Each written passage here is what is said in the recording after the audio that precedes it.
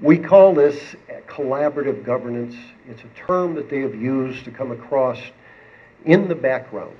Now, you've heard all of the, how to say, speeches, the talking over the years about transparency in government. And the reality to it is, this is so transparent, very few people get to see it, understand it, or understand what they've done to take away our traditional form of representative government.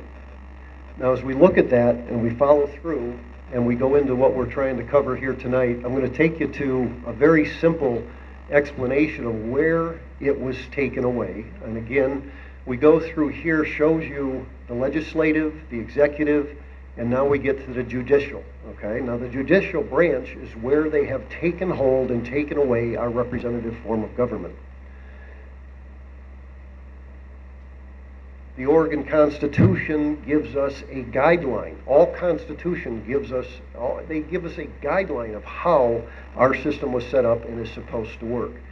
This is an administrative intrusion into that, okay? And what they've done is basically taken laws that they call them laws, but they do it through executive order, and you have to understand a certain timeline to go through everything that we're going to talk about here tonight.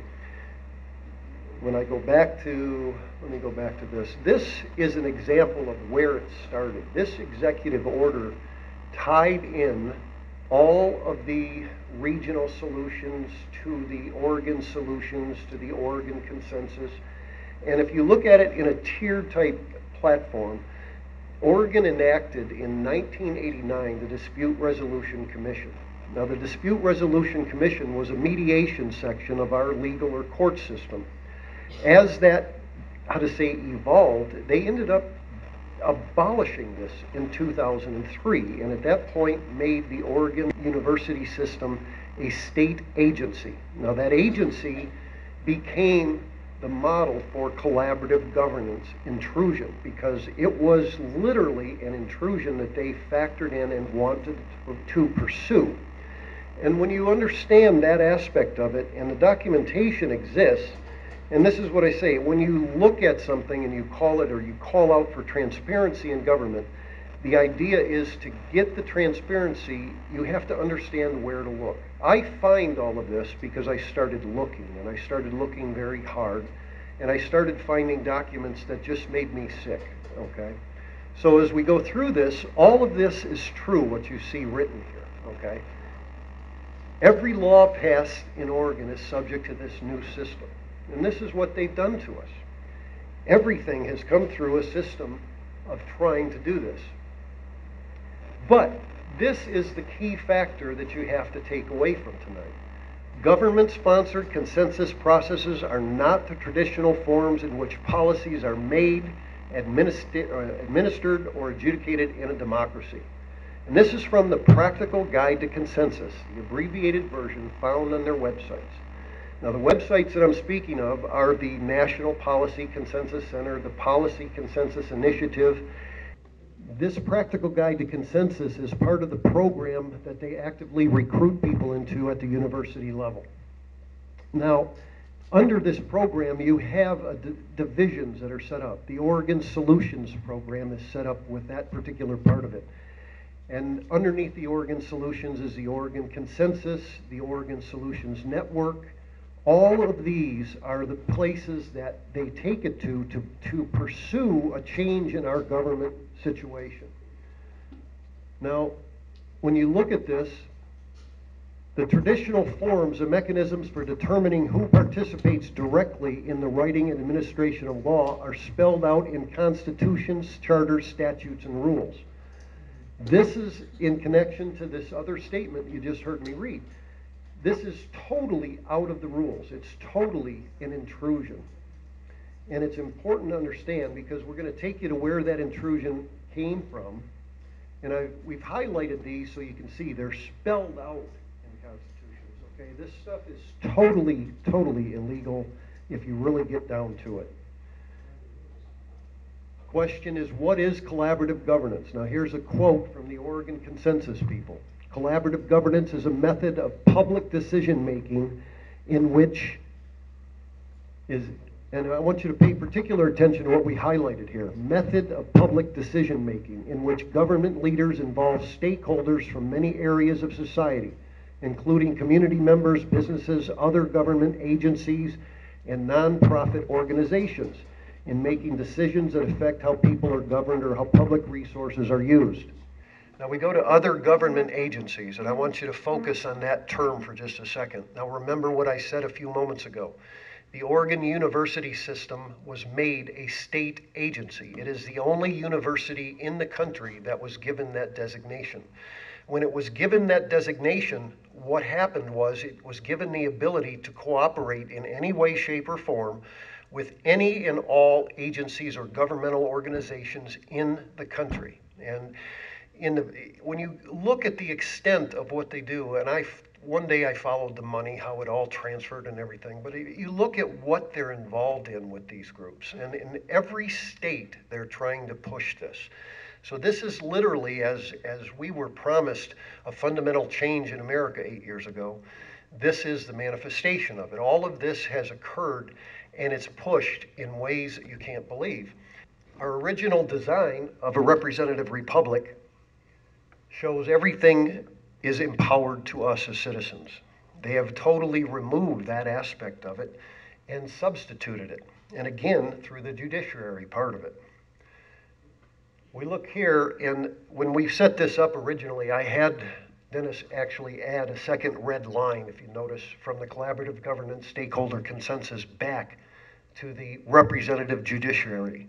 Now, a lot of our judges are elected, some are appointed, but it's imperative that we start getting involved with the judges, okay? Because the judges are what has occurred in every level of how this is enforced. And here's an idea of what happened in Klamath Falls. Now, this comes from Dennis's experiences. When you look at that, everything in red, these are all stakeholder groups, okay? These are all the people that were involved, given power over a decision of a local governing body. All of these people were brought in to have a total input and a power over the residents, you know, the people that reside there, over everyone that was involved in that area, over the commission, over everybody. And in the end result, it became a nightmare, and it still is. What you're seeing is the lead page. This is from the American Bar Association. Okay, now the American Bar Association is the lead bar association in the country. Okay, it's comprised of about 400,000 members, as they call it out, and 3,500 entities. Now, of that, there's 28 organizations that are crucial to what I'm talking about here tonight. But when you look at this and you see what I've highlighted, and you go back to the timeline that I was talking about earlier, you can start seeing the formation of everything that we're dealing with. We come into this, the American Bar Association reaffirms its 1991 and 2003 commitments. Now this is, if you look at the date, August 12 and 13 of 2013. But they reaffirms their commitments to the 2003 and the 1991 to sustainable development. And they define sustainable development as a promotion of an economically, socially, and environmentally sustainable future for our planet and for present and future generations. Further resolved, the American Bar Association urges all governments, lawyers, and ABA entities to act in ways that accelerate progress towards sustainability. Now, you think to yourself for a moment, well, what's he talking about? Who's the American Bar Association? What kind of effect can this have? Well, you're looking at lists of organizations. Now, if you'll notice on the right-hand side, about halfway down, what do you see? The Conference of Chief Justices, okay? So what does that take us? That takes us to our Supreme Courts in every part of the country, all the state Supreme Courts, the federal Supreme Court, all of these people. You have to ask yourself, how many of these people participate actively in this group, okay? Now this group has resolved as an organization to move us towards sustainable development under the UN Protocols of Sustainable Development. Sustainable development is a term, and they have actively moved to pursue that in every way and encourage everyone to go after it in that part of it, that it's involved in their organization. Now, when you look at this, here's the Judge Advocates Association, the Association of, it goes to life insurance, Maritime Law of the United Nations, of the United States, everything that you can imagine, the Federal Circuit Bar Association. This is every decision that we have had made in our lives. And when you think about the Supreme Court decision, think about if it was just a couple weeks ago, the aspect of the gay marriage was legalized by our Supreme Court justices. Well, this is going according to the United Nations movement towards sustainable societies. All of this has an impact, and these are, when we can't figure out, well, why did that happen? Why did that decision occur? 99.99%, it's because of an affiliation to this group, being that this is their agenda. In the long run, they anticipate a profiteering type move from this. This is the only logical outcome to it all. There is a move towards this. I talked about once before, a very good example of this is a year and a half ago, I believe, there was a environmentalist, a radical she turned herself in. She had been on the run for 7 years and hiding in Canada. She was part of Earth Justice. They had destroyed, if I remember the figure, it was almost $40 million worth of the property that belongs to the United States, okay, of our taxpayer dollars through BLM areas. They had burnt and blown up and destroyed almost that much in it. Now, in the end result, she turned herself in, and the federal judge that sentenced her to the lightest possible sentence that she could, and as part of her sentence, she was told to read 2 books. And the one book was called Nature's Trust by Mary Wood out of the university system. And Mary Wood is the author of Nature's Trust. And what she defines in this book is an idea of taking the public trust doctrine, which has been a part of our background law since day one of our country, basically. But it concerned areas of the public domain that they want to take over. So they're trying to increase every part of that. And they do it through this collaborative governance. They're sneaking in with everything in ways that they'll attack it and bring it to you in, all of a sudden it's a newspaper article for you to read, because they try to get around the public comment areas of our laws and our legal system. Now we go up here, and this is another example that you can all ponder very easily. Upper left-hand corner, what does that say? The National Asian Pacific Bar Association, okay? Now what does that have relevance to? Have you heard in the past few weeks the TPP that everybody's so upset about? Now, why did it get passed? Well, it's a global governance type move. Well, this particular thing is part of that also. All of this is basically in a collusion of what's going on. Every part of this has a tie-in back, and we sit back without knowing the direction. We don't have any way to fight it, and that's the hardest part. This highlights the plan of implementation of the World Summit on Sustainable Development. And this is basically the Agenda 21. Every time you read these documents, it resorts back to Agenda 21, Agenda 21. And for years they said Agenda 21 didn't exist. Well, it's all over the documents that they put out, okay? So basically what you have is a completely hijacked judiciary system that is functioning at the highest levels, that is allowing this to occur. This is an example, going back again on a timeline. I'm going to go back to 1998. This is from a paper called The Politics of Implementation, okay? And these are words that we have to look at. These are words and ideas that we have to start thinking about. When you look for things, or if you ever do any research on this stuff, implementation is the key word. You have to look for their long-term strategies. You have to look for their plans of implementation, because they spell out, they're very organized with this, and they spell out where they want to go. But this particular document, it struck me that the nightmare began here, because this is a perfect example. This document, this paper, has to do with Oregon's statewide transportation planning rule and what's been accomplished and how. So now this is defining this back in 1998. Now this is before the 2003, but it was already moving ahead. It was already an implemented plan. They needed to fine tune it. They needed to move to certain areas to really start moving ahead with it. And these were the points at which it moved ahead. But these are the founding principles. Now, when you read this, I don't know if everybody can read it back there, but it says Paul and Winkler developed a corporatist theory with respect to Britain in the 1970s.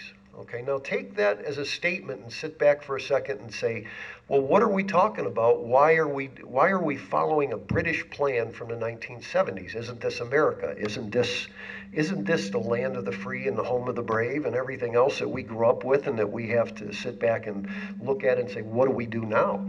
Well, this is a group of people that is actively coming after certain aspects of control, and they're doing it with this thought process. Okay, stripped to its essentials, corporatism, and this is the key word, is corporatism here, is principally defined by the shift from a supportive to a directive role for the state in the economy. In the traditional corporatist model, there are three key actors: the state, which dictates policy, the capital owning and controlling private sector, and labor union leadership, the conduit through which state policy is transmitted to the rank and file constituency. Well, we had labor unions here. We have had that for years. They weren't as strong as they were in Britain. But what these people did, if you look into the next one, in a modified corporatist paradigm in which we first set forth in 95 and reiterate here, there is no role for labor. The conduit for state policy is instead the litigious public interest group, which represents the rank and file constituency in much the same way as a labor union leadership does in the traditional model. The public interest group negotiates state policy and transmits it to the citizenry, bringing to the negotiating table the threat not of a labor strike, but of costly and time-consuming litigation. So through the threat of litigation with the entire background of governing the state, they've literally come up with, well, we'll give them what they want through the stakeholder consensus models, through the collaborative governance models. So they take and substitute this entire thing with a false or a perceived public input session into it, because the stakeholders now qualify for what we should be doing, okay? What we should be doing. These areas here, this room has housed for the state water board. They were doing I think it was a DEQ for the suction dredge mining aspect of things. They were doing all different things. The BLM office has all of the meetings for public input. Well, each time we look at this, if you break down the BLM, the state of Oregon, this is one of the biggest conflicts of interest that there was. The land management, as we know for the past couple of weeks, our land management is a total failure. We have to breathe air that is so foul, it is sickening in every regard. I had to take my wife to an emergency room, and it was like she could not breathe. She had an asthmatic or a bronchial reaction to this air. So you look at this, and now this same state legislature that is pushing these massive amounts of nightmares on us all the time enacts laws that don't want to put fireplaces in new houses, that don't want us to burn wood stoves in the wintertime. And you look at these contradictions in common sense that just make no sense whatsoever. And I break it down and I look at all of this. This right here, be not intimidated, nor suffer yourselves to be wheedled out of your liberties by any pretense of politeness, delicacy, or decency. These are but three different names for hypocrisy, chicanery, and cowardice. Now you look at that, and this is what's happened. They have taken us, brought forth this nightmare and rammed it down our throats, and have been pushing this at us in a way that is, so strong in our lives and so around us at every level. This past week, there's been dam removed, Weimer Dam, and they started to remove Fielder Dam. There's a lot of background fighting going on over that. It still may not come to pass. It still may come to pass. There's a huge amount of things going on with it. But the biggest thing of it was stored water. Now, the governor herself had placed emphasis in an emergency drought. Excuse me. In the emergency drought announcement that she had made. And we gave her constitutional changed powers in the last election, where they had increase the power of a emergency declaration by the governor. Now, so the governor, in her mandate for that, called for restrictions for more stored water, or being monitoring it, taking care of it, making sure that we had an abundant supply of stored water. Well, now they're trying to breach another dam. Now you look at this, and I mean, it's ludicrous when you sit down and look at it. You go back to what I was talking a little bit earlier, okay? We have situations arising where people, the girl that they put in jail, or that the judge was sentencing earlier, and I don't even know, did I finish that story? Okay. I'm tied up with a microphone and I lost my place. I apologize. In the end result, the federal judge that sentenced this girl sentenced her to read 2 books. So she read off the sentences, read the 2 books, and then she gave her the lightest sentence possible. While locally, we had a guy who had a dam that he was originally permitted to have on his property, a guy named Gary Harrington, and they put him in solitary confinement. Now you think about that. Who committed the greater environmental nightmare? Okay, and now this guy was being punished for holding stored water that the fire crews were actually dipping out of during fire season. So we look at these things as a common sense factor and an idea and a basis of what they're doing, how they're going to it, and it drives a wedge into me that I just get really angry, and I search further and I search deeper and I try to find their documents.